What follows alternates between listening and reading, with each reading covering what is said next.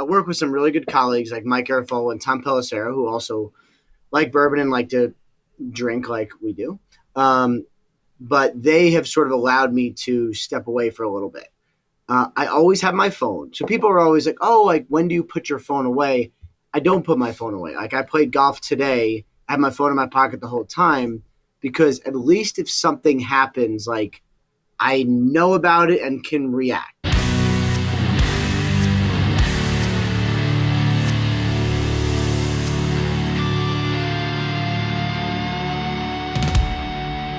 The Fred Minnick Show is brought to you by 291 Colorado Whiskey, by Michter's, and by Heaven Hill Brands. And I'm wearing my football cufflinks for my special guest today, joining the Fred Minnick Show, the great Ian Rapoport, who's been breaking news since I've been a fan of football. I mean, you are the guy when it comes to everything NFL news, and it's a pleasure to have you on. I did not know you were such a bourbon fan, but that's good to know. It's good to be, as a matter of fact. Yeah, man, it's actually interesting because like it has been kind of a long road to get here. You know, like in college, I didn't drink bourbon. After college, I didn't drink bourbon. I drank beer like everyone else, a little bit of vodka, whatever. And then at some point, I was like, you know, I'd go to bars. Or I would sit at night on the couch and be like, I would like a drink. I don't have anything to drink. And so at some point, I did a little research, did a little reading. And I'm like, I will teach myself to like something. And I chose bourbon. And I think like a lot of people started drinking like, you know, this much a night, like small sips, and really liked it. I've been in ever since. It's probably been, I don't know, maybe 10 years, maybe 15 years. But yeah, I would say like pretty regular thing. Like it a lot. Appreciate it a lot as well. You know? Yeah, and you come to Kentucky, so you get to feel it a little bit too. Yeah, that's one of the cool things. We were at the Kentucky Derby this year where you and I met for the first time. That was our second time to the Derby. It was, you know, not the first time I've been to Kentucky, but last time we were there for the Derby, the guy we were with was like, hey, we got a couple events, you know, beforehand. Do you mind coming with us? I'm like, sure. And we went to, I believe, where did we go?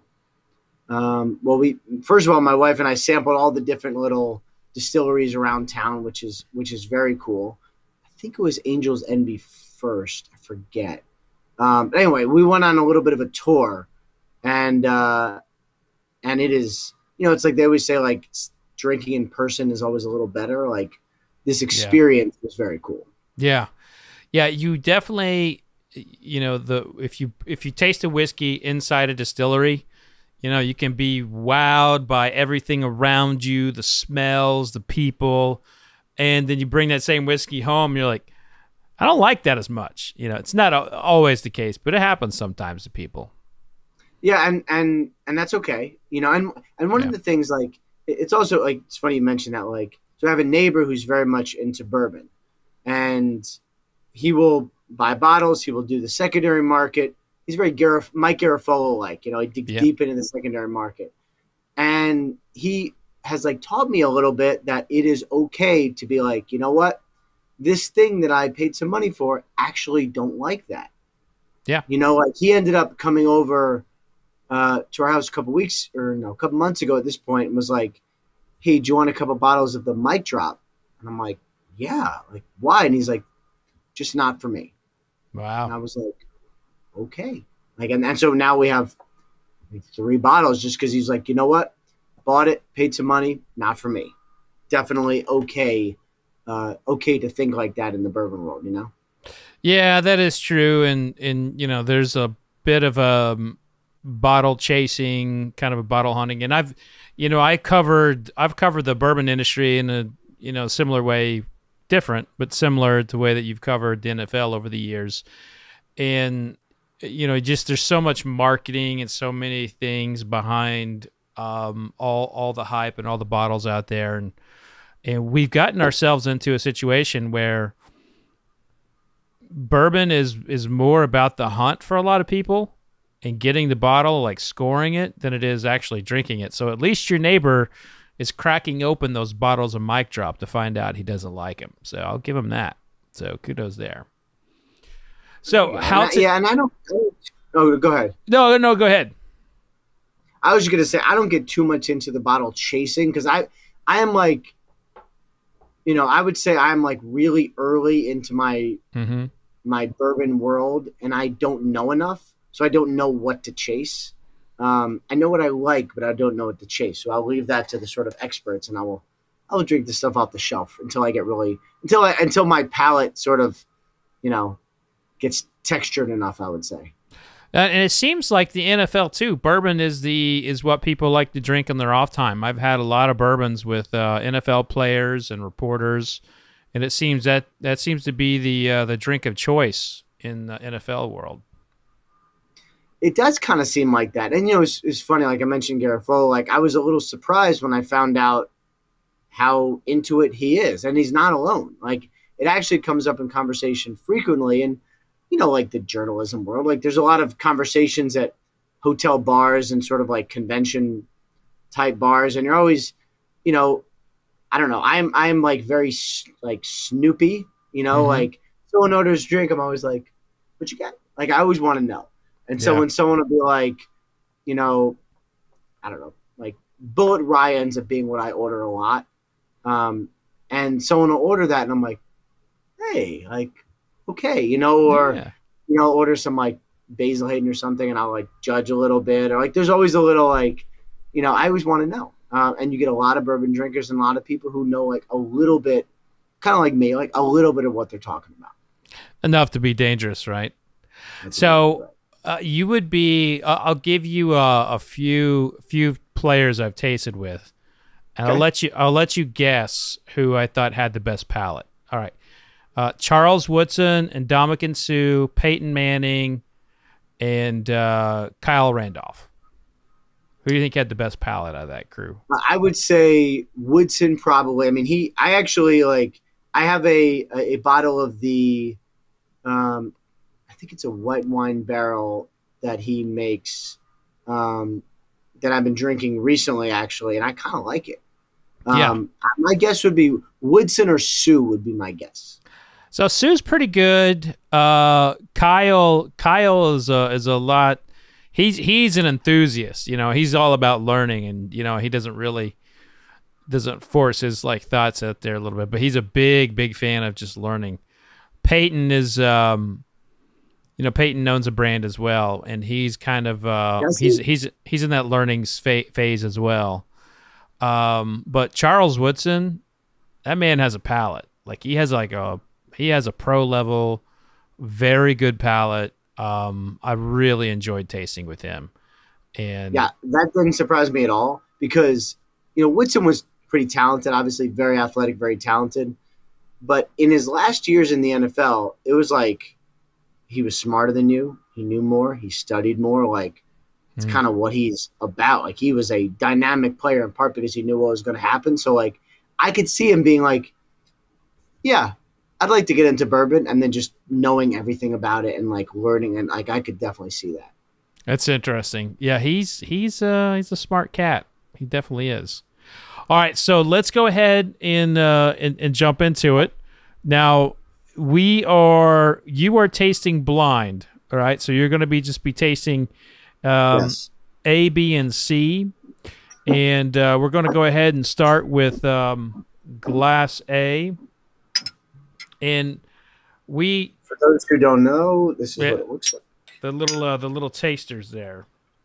And very nice, stylish. We're going to start with A. Okay. We're going to start with A. And ordinarily when I have a guest on, I have a lot of like people who are not very acquainted with bourbon, and so I go through like a tasting tutorial. I'm not going to do that with you because you've been around the block a little bit and you kind of got your own style. But that's okay. I wouldn't mind a little bit of schooling. I would say you are the expert. Okay. And I am all right. So I would not. Like one of the best things about my job. There's a lot of great things. One of the best things about my job is it's totally cool to be like, hey, I don't know what you're talking about. Explain this to me, because experts will really tell you, and then you get good stories out of it. So, that's sort of where I'm at. So anyway, you can give me the short version, I would say. So we're tasting bourbon today. Everything that's in your glasses will be bourbon. So with bourbon, it has to go into a new charred oak barrel every single time, and so that's why to me the color is so important, and I like to swirl it around, kind of analyze the color, and just the looking at the color. It's really like looking at an album cover. It can get you excited about the music by looking at the cover. The color is everything in terms of what is to come. The darker it is means the higher the proof and the older it is.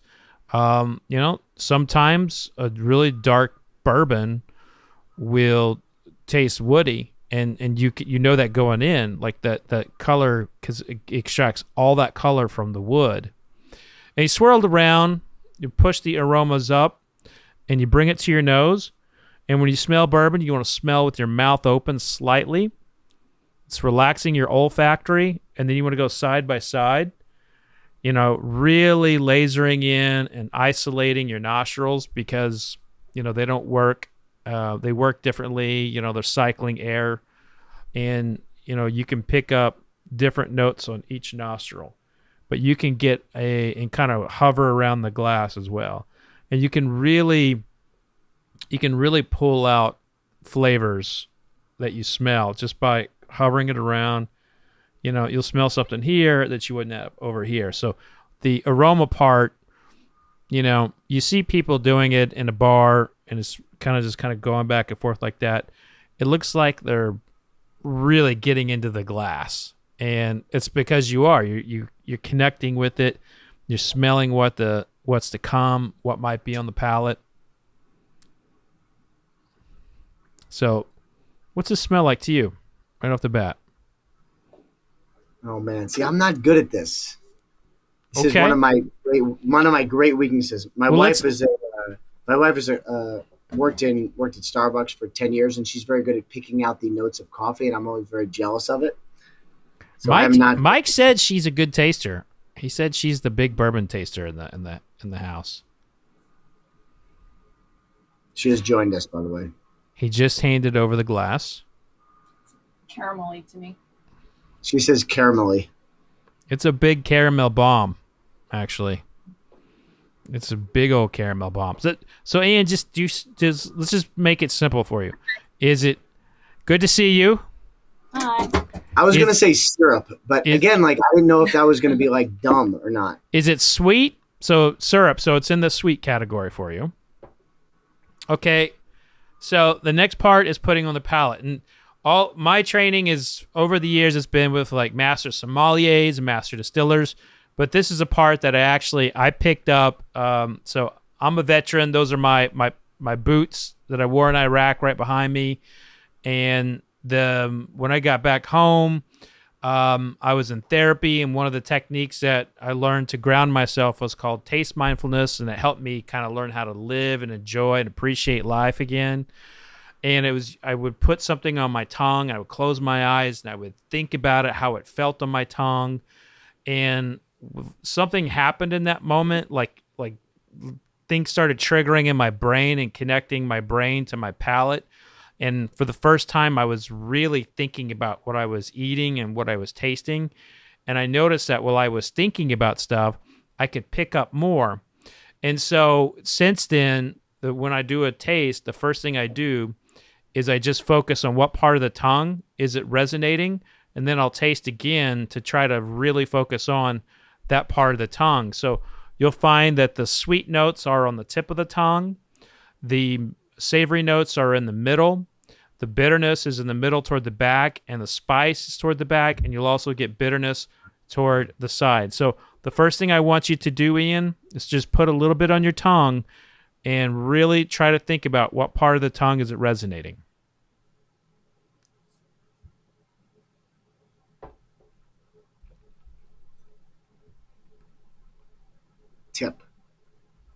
Tip and then a little here, I would say. Okay. So is it the strongest on the tip then? Definitely the strongest on the tip. Yes. Great.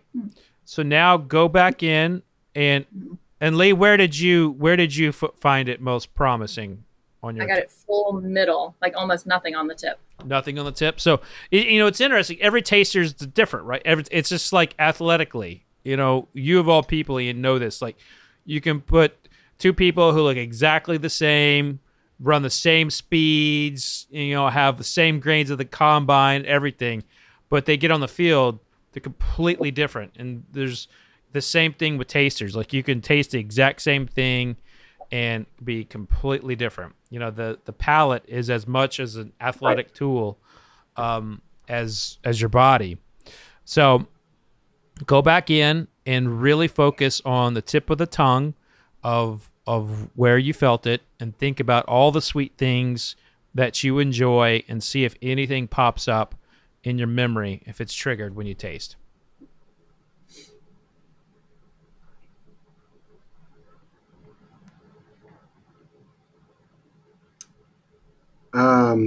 Yeah, definitely feel it on the tip. I would say it tastes like syrup. It tastes like figs. Okay. And then, yeah, I mean, definitely like caramel, because it's a little flat, kind of. I don't know how to describe it, but a little bit flat. Not spicy, not hot, like just kind of nice and sweet. See, those are good tasting notes. Those are definitely good tasting notes. And I'll tell you that when you find out what this one is, your neighbor might be a calling. This is a really good one. Lee, what did you think here? I'm still getting pure like caramel toffee, like super sweet desserts, like flan, caramel brulee, that sort of thing. So all the sweet notes that would have like more of a savory component, like a flour or like a hardness to it. That's kind of what you're describing there, like a little bit, sweet but not over sweet like a syrup. No, not syrupy at all, but just like the most perfect sweet dessert. Okay, I like that. And then the last part of a tasting is the finish, and that's how long it's still on the palate after you've swallowed. And you'll have taste buds in your throat and in your belly as well. So if you can feel a little bit in your throat, that's actually your taste receptors in there. And so you feel it on the way down. It's a little bit of a hug, a little bourbon hug there. So glass A, thumbs up. Thumbs up. Yes. Okay. All right. Let's go to. Can I also mention that Leah has made herself a drink. I don't know what's in here, but she came down and. She's got her. You got your own thing going on here, huh? Yep. That is. I don't blame you. We got a smoker. What do you call that? Like a smoking gun, basically. Oh, for cocktails. Smoking. Yeah. I don't know if you can see it smoking. Yeah, those are cool. Have a little smoke left here. Whoa. Yeah, that'll if you have a smoked cocktail and go into a tasting, that'll jack your palate up. That's why I'm not drinking yet. So let's go to glass B, and as you're doing that, you're I'm accustomed to thinking about you having like 3 phones in your hands, finding what free agent deals happening, who's getting fired, who's moving on, and what have you. You're actually taking a break right now. Now this will air later, but you're taking a break right now. Do you get the shakes when you're away from all the action, or? It is different a little bit. So one thing I've done, I would say over the last probably 4 or 5 years, is maybe 3 or 4 years. That's a lot lighter. The last 3 or 4 years is, well, I work with some really good colleagues like Mike Garofalo and Tom Pelissero, who also like bourbon and like to drink like we do. But they have sort of allowed me to step away for a little bit. I always have my phone. So people are always like, oh, like, when do you put your phone away?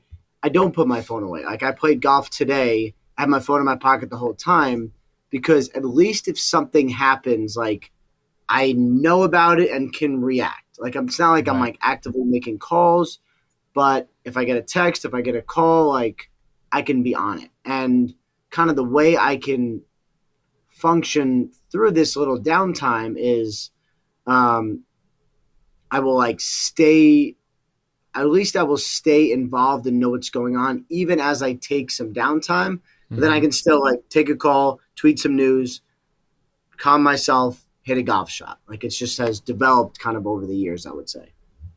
And you're usually the first on breaking stories, you know, and that's always been very impressive to me because it's such a competitive world to get the, you know, free agency acquisition or whatever out there on Twitter before your competitors. And it is like how do you develop the relationships over the years to, you know, to get that first to be the first to break something? Do you bribe them with bourbon? You know, does that ever come into play? I mean, I will say there's some relationships that have been fostered over a drink or two. That can happen from time to time. But it really is so interesting. Like obviously what I do is journalism and reporting, but so much of it is based in the relationships where, you know, people have to trust you with really important, a lot of times private information, and be okay with you knowing it beforehand until it's ready to come out. And that takes trust and that takes time. So rarely do I meet someone and then like 2 weeks later they're saying, hey, here's this big story I have. It doesn't really work like that. It's a lot of conversations, a lot of trust, a lot of text, a lot of calls, a lot of back and forth to get to the point where they're like, you are going to be the one who will break this story. Or, you know, what'll happen is I'll find out something, I'll contact someone and they'll be like, yes, like you were right about that, but like we'll work together and I'll give it to you when it's time, but like respect the process of a trade or a contract or whatever, and kind of like not ruin it, for lack of a better term. That takes a lot of time. It takes a lot of legwork. Yeah, absolutely. And you're already doing the analyzing of Glass B. I heard you say it's quite a bit lighter. Yes. So kudos to you for seeing that right away. But just because something is different in color, don't dismiss it right away.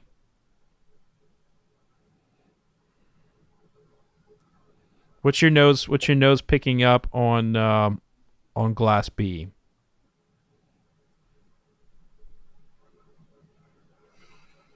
It smells very hot. Okay. Light. You're smelling some alcohol on it then. Alcohol, yes. Yeah. Yeah. And I don't know. Like it's tough to pick out. What about you? Same. It just smells hot. It's got some heat there. Now let's put it on the Which palate. I generally like, and especially we will use for mixed drinks. Sort of like the hotter, the better for mixed drinks. Right. You know? Right. I just spilled it all over my computer, so that's not good. Oh, no. So if it doesn't drink hot at all. See, it's weird. Like I don't really do this quite like this, and I'm trying to understand what I'm smelling, and it's like I'll smell some fruits like strawberries and some like earthiness, and I'm kind of like, is that what I should be smelling? Well, what you smell is what you smell. You know, we can't tell you what to smell. That's the right. Yeah. But that's actually interesting because it smells really hot, but it drinks really soft. It does. It comes off like you all were both right with the alcohol call out.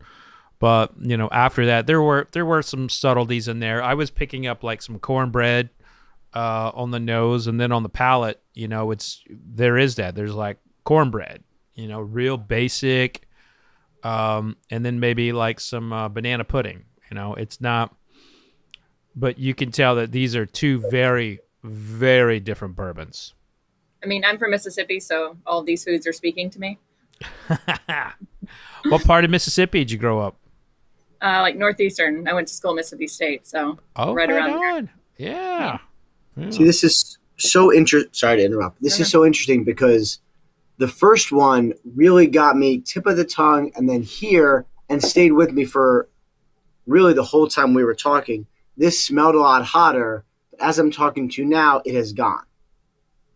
Like the staying power is a lot less. Yeah. So it smelled hot but didn't taste hot and really felt like, God, I don't know how to like describe it.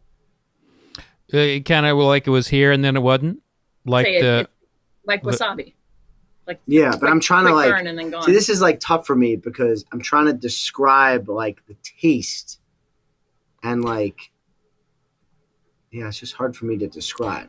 But comparatively, you like A over B for right now? Yeah, for sure. I would say I do. Although I would say I definitely do. To me, it tastes A was significantly more aged than B.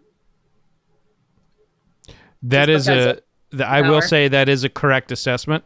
That is a correct assessment. The Glass C is going to be a far closer and better comparative. So we'll go ahead and go to Glass C.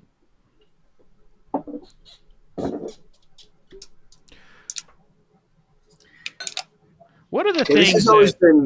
This has always been my frustration with bourbon is like, I know what I will.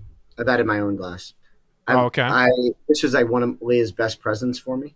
That's a nice glass. Yeah, Riedel glass, but just Riedel. My favorite. But this has always been my frustration: is I know what I like, I know what I don't like, I know what it feels like, but I don't do a great job of explaining what it tastes like. You know, it's like I can do like if there's like 3 parts of it, I can do like 2 of the 3. You know? Yeah, I think, let it begin. Let the process begin, kind of like I showed you, focusing on the tongue and how it feels on the tongue. Like, start there. Start there, and then when you're eating, mindfully eat. Like, think about like if you have toast with honey on it. Think about how the toast and honey feel as you're eating it, and see. And the next time you're sipping whiskey, do you pick up any of those similarities of toast and honey? And I'm just using that as an example because my 3-year-old likes toast and honey.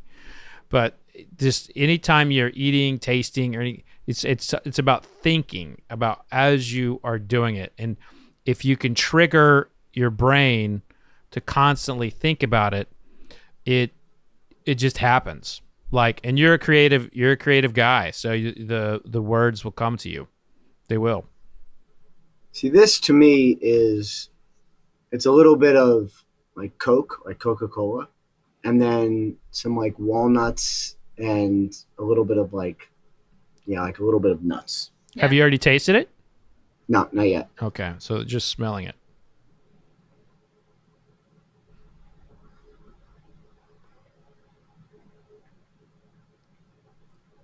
Ooh, that's hot. That's like, what, 125 proof, I guess? No, but actually the first one was the hottest, the highest in proof. Yeah. I would not have guessed that. Waffles, definitely waffles.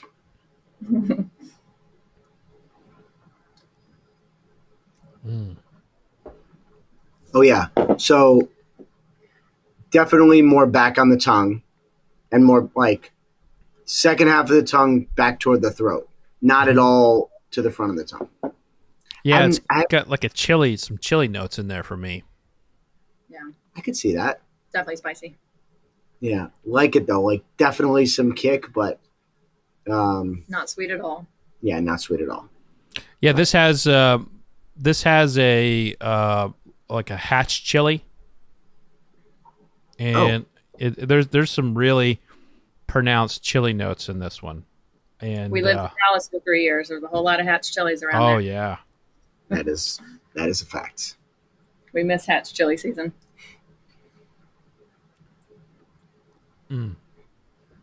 What's the best press box food in the NFL in the stadiums? Who's got the best food?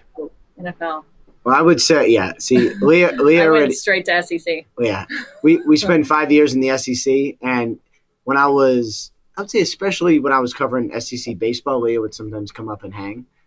So like what happened when I was covering Mississippi State is sometimes she would go out to Mississippi State baseball is some of the best in the country. She'd go out to the outfield. She'd bring back like a plate of crawfish or something and bring it to the press box and we would eat, or like just, some great barbecue or whatever. As far as the NFL, I feel like the Patriots had great food. Wow. Always clam chowder, always really, really, really high quality. What's weird for me, though, is like I really only go to like 1 or maybe 2 games a year now. It's so different, and people always ask me like, do you miss going to games? And I don't know that I do. First of all, like to go to one game, that means I miss many other games, right? Right. So I'm in my office now. If you go out there to the right is our basically basement football watching setup. We have 3 TVs, couches, and whatever. And so I'll watch like Red Zone, 2 other games on the couch. Sometimes we'll have some friends over. We'll hang out. Like it's a fun Sunday, even though it's working. So I'm not sure that I miss going to games as much. But I'll say this, like what I do miss, like Leah mentioned SEC, like I would walk around when I covered Alabama for 3 years. I'd walk around before the game and kind of like take in the atmosphere at like 11:30 for a 1 o'clock game. And it was like electric, everyone's dressed up, everyone's excited. It's tense. The opposing fans are walking around. Like I miss that probably a little bit more than I miss the actual games. Oh, wow. Yeah, the pageantry, right? That's the word people like to use. So I'd be in the press box. Leah would be with our friends, like drinking and hanging out. Go meet us after I wrote my story at like 10 o'clock at night. Yeah. Yeah, I used to be a sports copy editor for the Daily Oklahoman, and we would get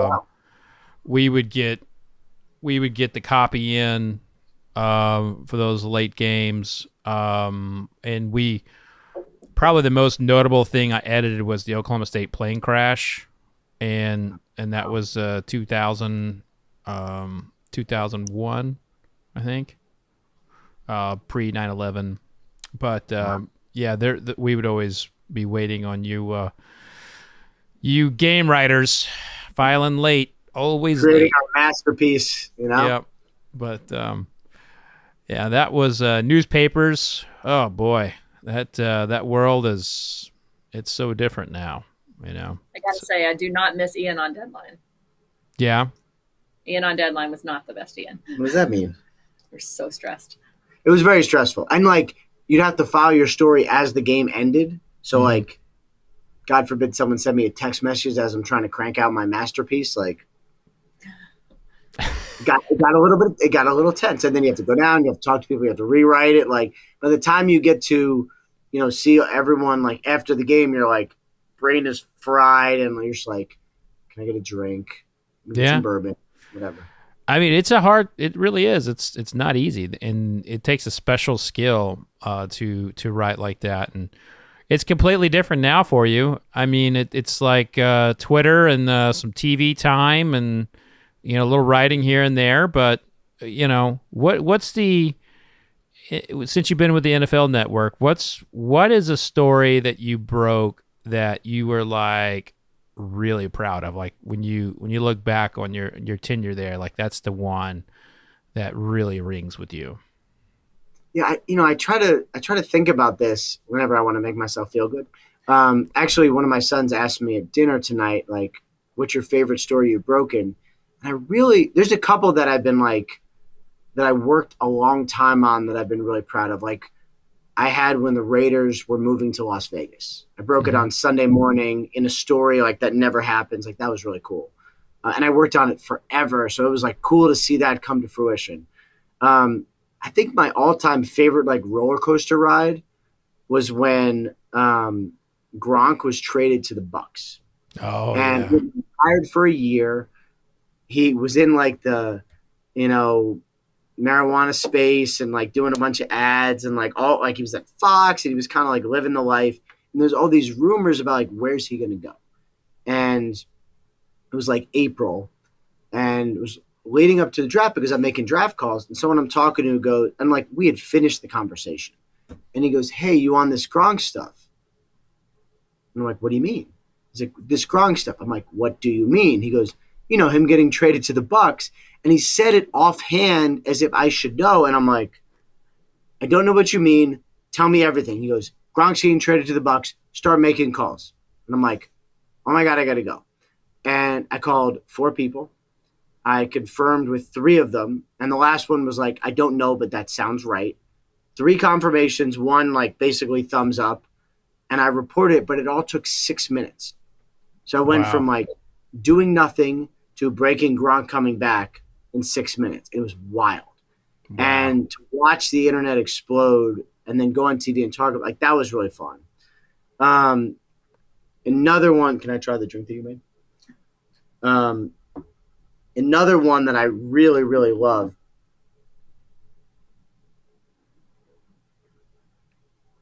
Ian just went in for a smoky old fashioned there. Was that a smoky old? Yeah.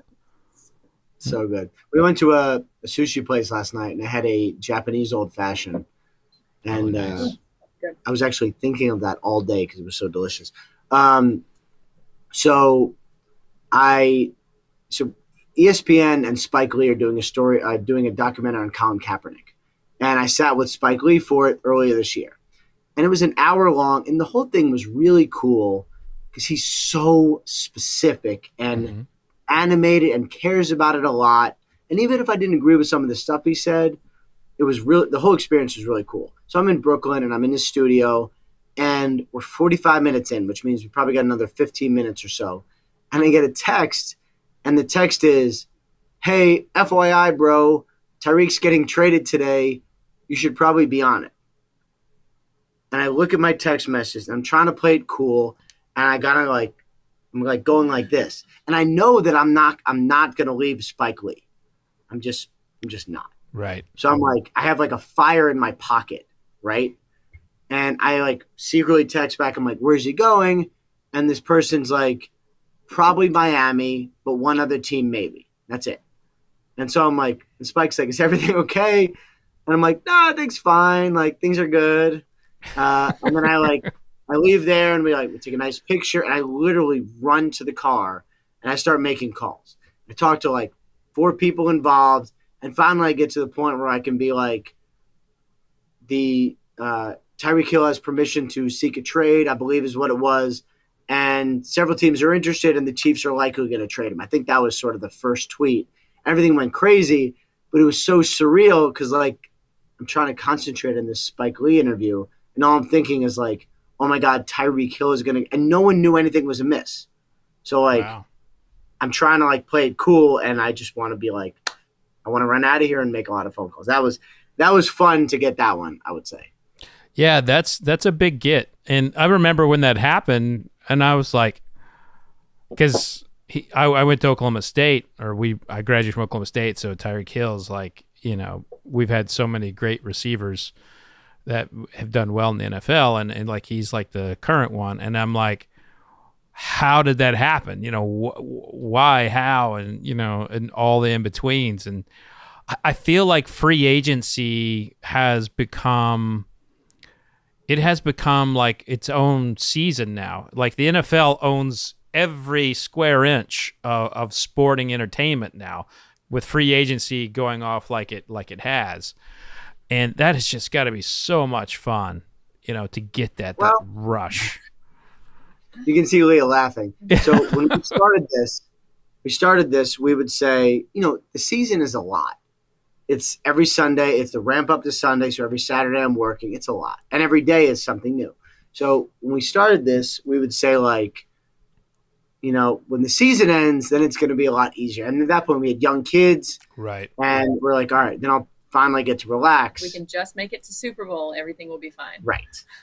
And then everything was not fine. Everything was not fine. And you get to Super Bowl, and then it's like Combine, or Senior Bowl, and then Super Bowl, and then Combine, and then free agency, and then owners meeting, and then draft. And like I travel more in the off season than I do in the actual season. Way right? worse. Spring is way worse than the fall.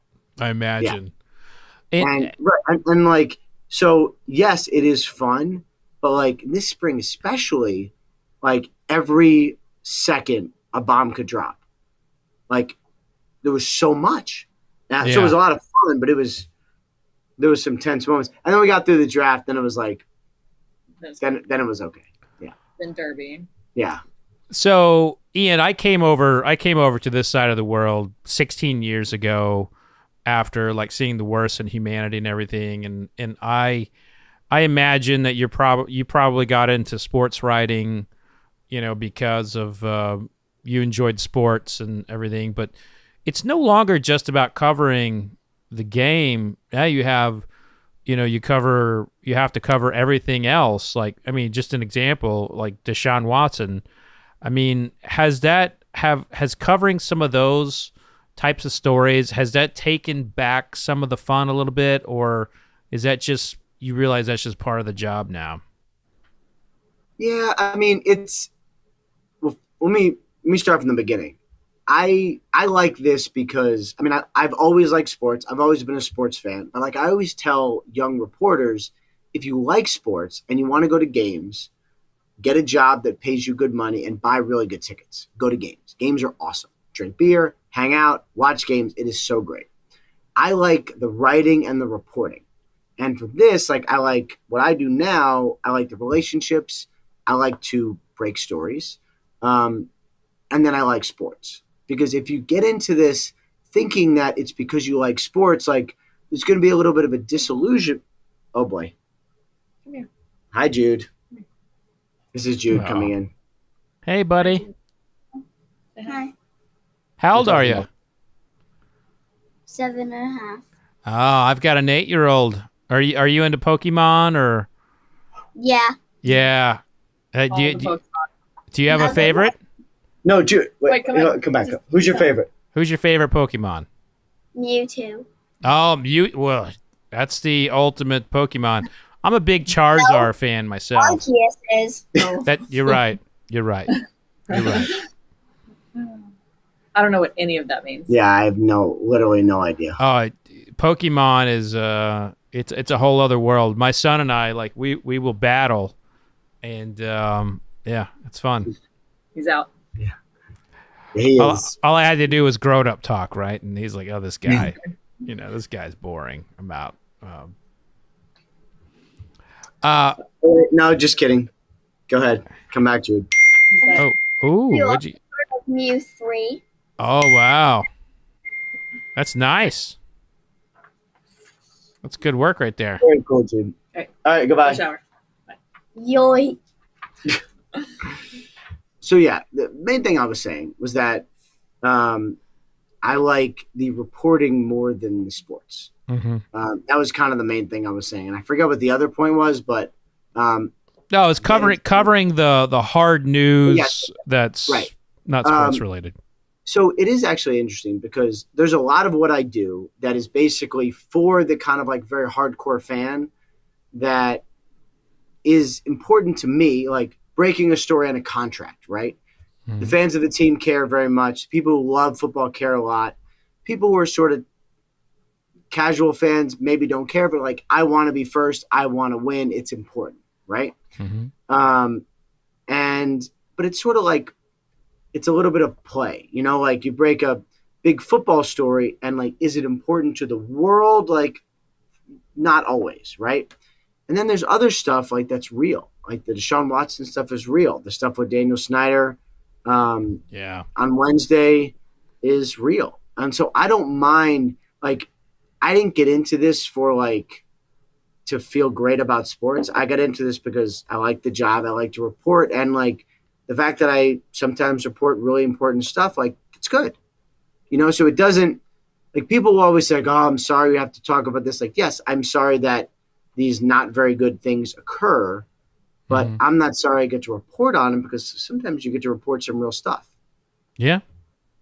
On you brought up the contracts. When you get information about like the specifics of a contract, is that is that industry wide? Just is that just given to you? Like, is that in their contract that they're allowed to disclose that, or how does that normally work? A lot of it is relationships. Like there are some people who, when they finalize contracts, like, I'm getting it. There's some that give it to other reporters. And then there's other time, just because of the relationship you built up and like you're their guy or they want you to report it for whatever reason. Then there's other times when I'll just kind of find out something. And what a lot of people don't want is they don't want something out before it's done. Because like if you say like, oh, this contract's getting done, then like it really needs to get done. Yeah. Otherwise, like, if you're finalizing language and the language isn't done, like, and someone says, oh, this deal's done, it makes it harder to negotiate. So people are hypersensitive to things not getting out except when they should. So like agents or teams or whoever work with you sometimes to be like, yes, you know this, but let's hang on and we'll kind of figure this out together. And, they're